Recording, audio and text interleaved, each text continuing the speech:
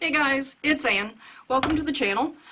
I am going to do a bin that is trying to simulate sort of what the worms would have out in nature, just to see what they'll do.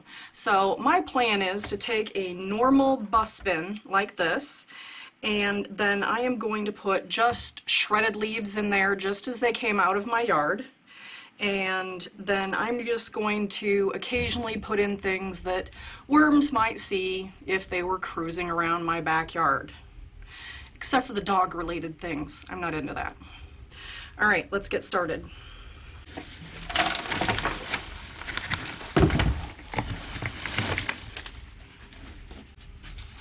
Okay, so this did have water in it once upon a time. A little dusty. Probably moldy, to be fair. I'm going to put about a half a gallon of water in here.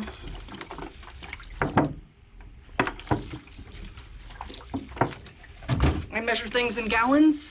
I'll put the metric version in there in a minute, but I measure in gallons because that's what my milk comes in. If you're from someplace not the US and you get a unit of milk, what does it come in? I honestly think I could convert over to the metric system completely if my milk came in something that was like a 3 liter or 4 liter or something like that. That and gasoline. Okay, so I'm going to just keep incorporating this until the leaves get wet.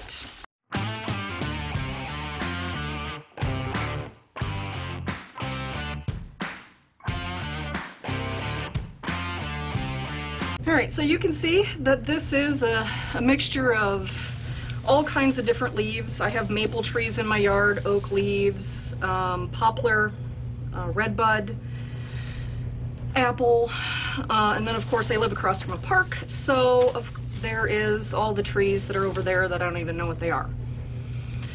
Alright, so that's what we've got here. It is pretty well incorporated. There's a little standing water in the bottom, but I think that will absorb later. There's also going to be some sticks and bark, grass clippings a little bit, some weeds, but that's basically what they're going to eat. That's what's going to be in this bin. So what we're going to do here is I have hand-picked out some of the larger European night crawlers from my northeast redworm bin. So let's see what we're going to do. 1, 2, 3, 4, 5, 6, 7, 8, 9, 10, 11, 12, 13, 14, 15, 16, 17, 18, 19, 20. 20 mature European night crawlers. Large, mature European night crawlers. And I am just going to put them in this bin. I will put a little covering over the top of it here, and then I'm going to give them a little piece of moldy pumpkin, just like, you know, if they happen to be in the yard and somebody left a piece of fruit, then they're going to get that. Alright, so here is a piece of pumpkin that we're going to simulate growing in the garden that these guys are going to have to eat just the paper, or just the leaves, and an occasional piece of fruit or something that I throw on here. Not going to be proper feedings like I do with the other bins. The idea is to get them to work almost exclusively on the leaves and weeds that come out of the yard. So anytime I do any trimming on my inside plants, I'll go ahead and put it in this bin. So sort of a simulated wild bin, outdoor bin.